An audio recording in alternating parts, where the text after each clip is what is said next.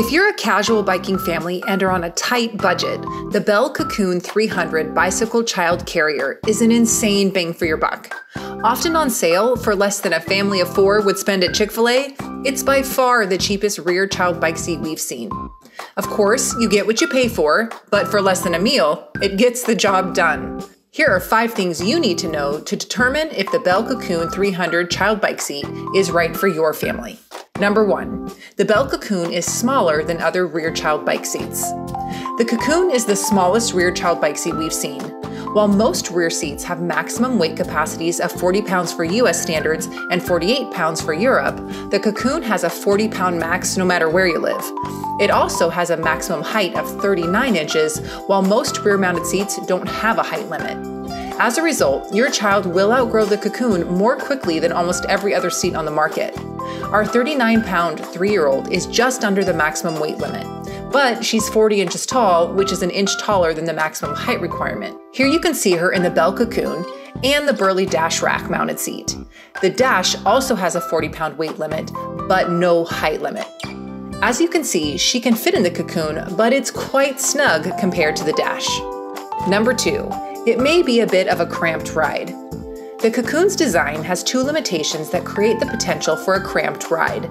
The seat itself sits a bit closer to the adult rider than other seats on the market. If your child is small, this probably won't be much of an issue. However, as your child grows to the higher end of the sizing spectrum, the narrow, stationary footrests force a child's knees into a high position that makes them more likely to hit the adult rider in front of them.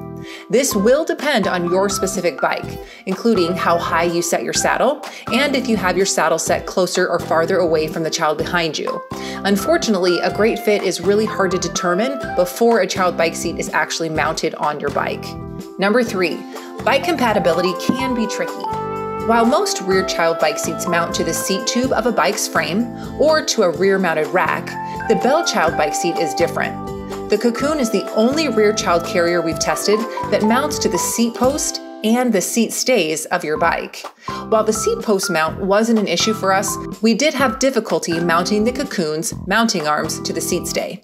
To secure the black metal mounting arm to each seat stay, the bottom of the arm has a pivoting metal piece that essentially wraps around the seat stay. It is secured with a bolt to connect the 2 metal pieces.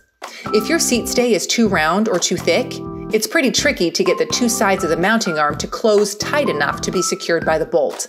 If you have trouble getting the bolt to secure, try removing the plastic frame protectors. Also, while it may look like there's not enough room to safely tighten the bolt, we found that once we were able to just barely thread the end of the nut on the screw, a wrench was able to tighten it much more securely than we anticipated. We have a few mountain bikes, recreational and true mountain bikes, that have seat stays that are too thick.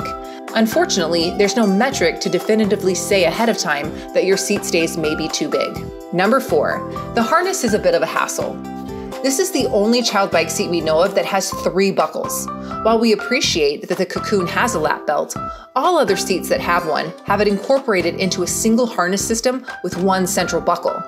Strapping squirming toddlers into a child bike seat is often a frustrating task, so a 3-buckle system with a separate lap belt does make it a bit harder. There are 3 shoulder strap height settings that should be adjusted as your child grows. Number 5, you can't easily remove the seat between rides. For us, the biggest drawback to the Bell Cocoon 300 is that it's not designed to take on and off your bike between rides. Basically, if you get this seat, it will live on your bike until you decide you don't want it there anymore. Almost all child bike carriers have quick release systems that allow you to mount or unmount the seat in under 30 seconds without the use of tools. Not the case with the Bell Cocoon. It attaches via several bolts and is a serious process to attach to your bike. It is not something you want to do more than once unless you really have to. So what's the bottom line? We understand the appeal of the Bell Cocoon 300 for budget-minded families. Just remember to factor in its small size, basic quality and features, awkward harness, and finicky fit mounting system.